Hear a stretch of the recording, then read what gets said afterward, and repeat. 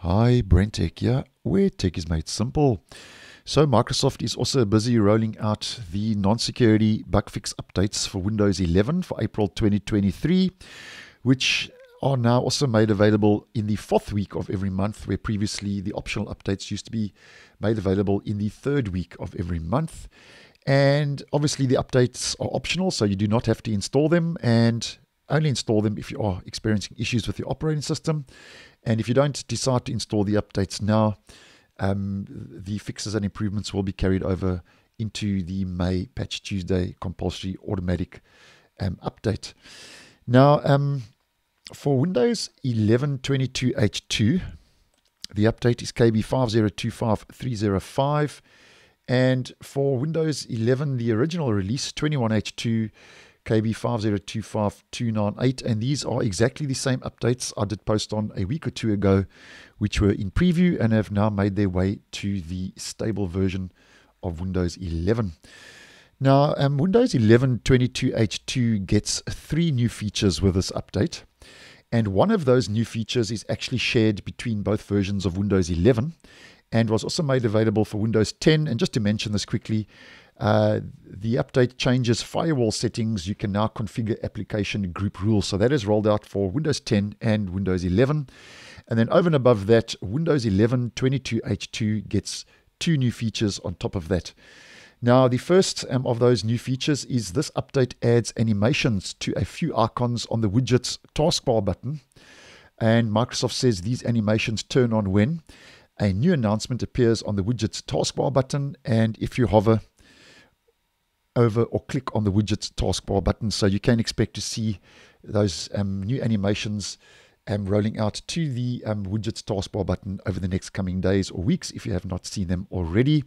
And then I think a big one with this update is we get a new option and setting for Windows Update. So if we head to the Windows Update page, and I have posted on this previously, the update adds a new toggle.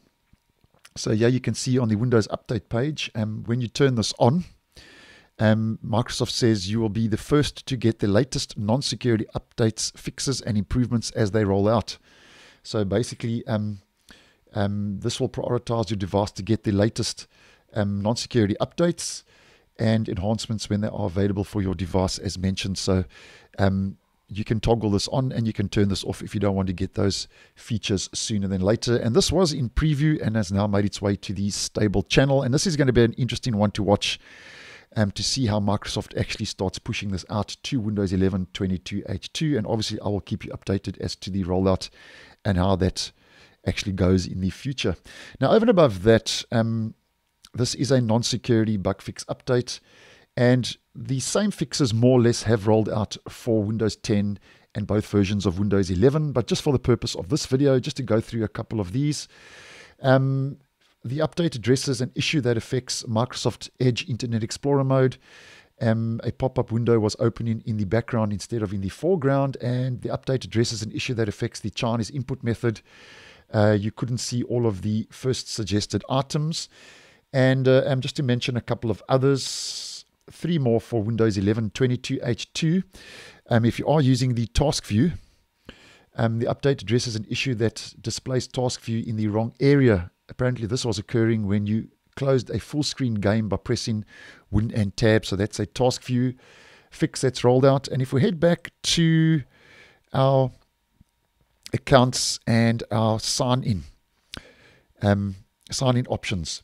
For Windows 11 22H2, the update addresses an issue that was occurring when you use a PIN to sign into Windows Hello for business, and signing into remote desktop services might fail. And the error message is the request is not supported. So that's a Windows Hello bug fix.